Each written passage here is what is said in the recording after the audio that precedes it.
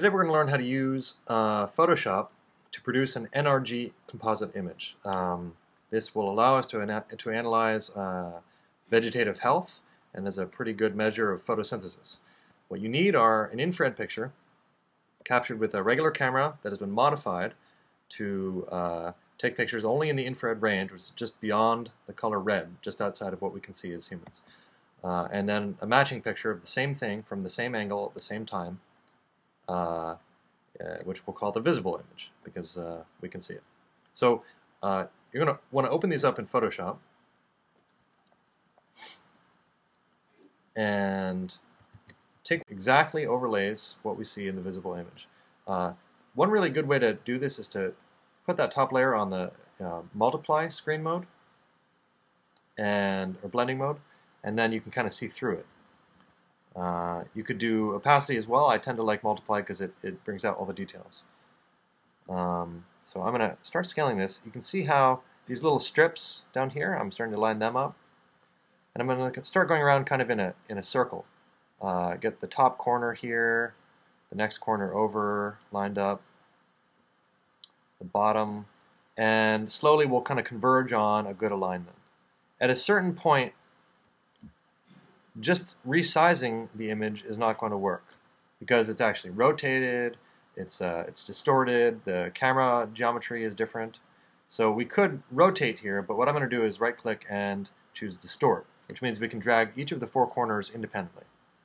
And then I'm going to keep going. So now you notice when I drag this corner, it doesn't actually drag anything else, it's just that one corner, and it distorts the image to fit. We're pretty close here, but what we want to do is actually, once we get it relatively close, we want to zoom in and see how we're doing at a higher resolution. Because usually you can't quite see whether it's good or not. So I'm going to zoom in here. And you can see, indeed, we are a little bit off. I'm going to drag this up. What I'm looking for around here, whether these things line up. Down here, we've gone out of alignment again, you can see. So I'll drag this up from the corner. And up here, we've gone quite a ways out. There we go. See how that kind of clicks? And it's looking good pretty much all the way across. So we'll say this is pretty good. I'm going to press Enter or press Return, and that will commit the distortion. And then I'm just going to crop it down so that we have an image which is entirely present in both layers. We can kind of, there you go. Okay, so I'll turn off the multiply. Now what you can see is that we have these images almost exactly lined up. Good enough for our purposes. And what you see is that in the infrared range, all this vegetation is extremely bright. That's because plants reflect a lot of infrared light away. They can't use it, and so that would just heat them up too much, and so they tend to be very reflective in the infrared, but they tend to be very absorbent in the visible range because they're using that light to produce food. That's how chlorophyll works. So let's see. What we're going to do is I'll rename these infrared source and visible source. And I'm not going to touch these. I'm going to duplicate them so that we always have those sources available. Sometimes I've in the past modified the sources, and then I've lost track of what's what and damaged my data. So I tend to keep everything kind of separate now. All right, I'll turn those off so we don't have to be bothered by them. And what I'm going to do is desaturate this. The camera is not really designed to capture infrared data, so it kind of thinks it's purple in color. But what we really want is just a black and white image of exactly the intensities of infrared. So I've done that. And then I'm actually going to duplicate this layer, the visible image. Let me turn off the infrared for a second. And I'm going to name this red. And the one below it I'm going to name green. Oops. Sorry. Green. Okay. So what we can learn about these images, this is actually, it's not red yet, it's just a regular visible image. And if we go into channels, we'll see the different colors, red, green, and blue. So if you click on them, you can actually see just the red color. It renders it as black and white. just the green color and just the blue color. This is literally the data that the camera splits color into three colors, or splits the image into three colors, and then basically it's in its blue mode it gathers all the blue light, and the green mode it gathers all the green light, and the red all the red. What you notice here is that blue light is very diffused. There's a lot of clouds here, and that's because shorter wavelengths, such as blue light, tend to be scattered more by the atmosphere. But as you get into longer wavelengths, it penetrates through the clouds better. So what we're going to do is we need to extract just the red channel here. The way we do that is we go up to Adjustments and we go to the Channel Mixer. There's actually a preset for this. So we'll say the black and white with a red filter, meaning it takes just the red information and it renders it as a monochrome image. We'll do the same with the green data.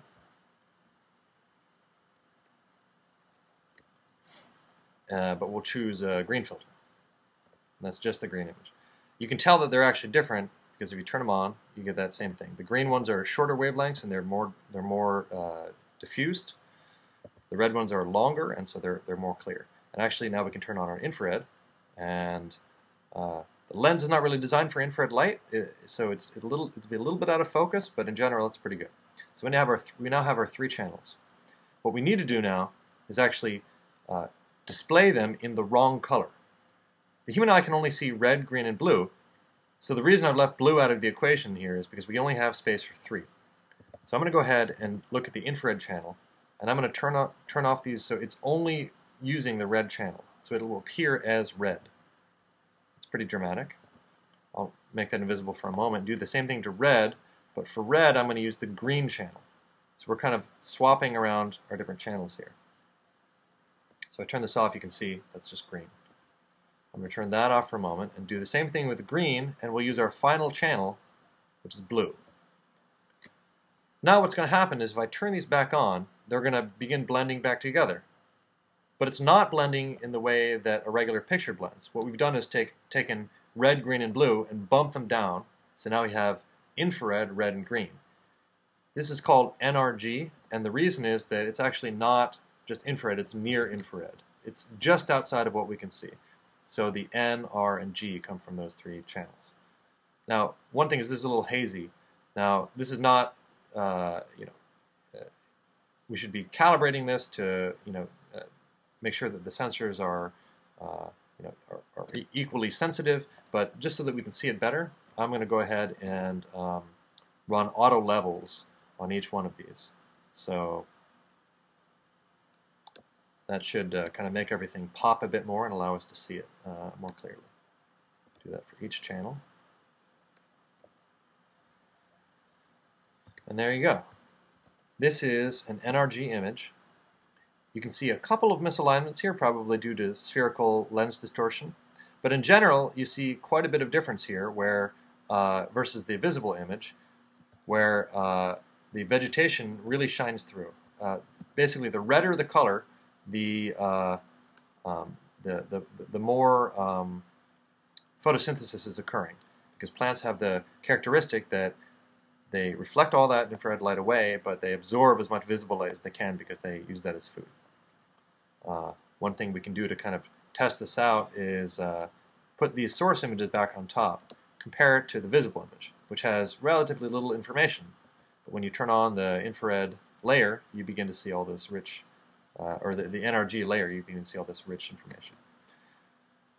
So there it is. That's how you can take two pictures out the window of your airplane and combine them to do an analysis of vegetation. This has been a tutorial by Jeff Warren of the Public Laboratory for Open Technology and Science. You can check it out further at publiclaboratory.org. Thanks very much.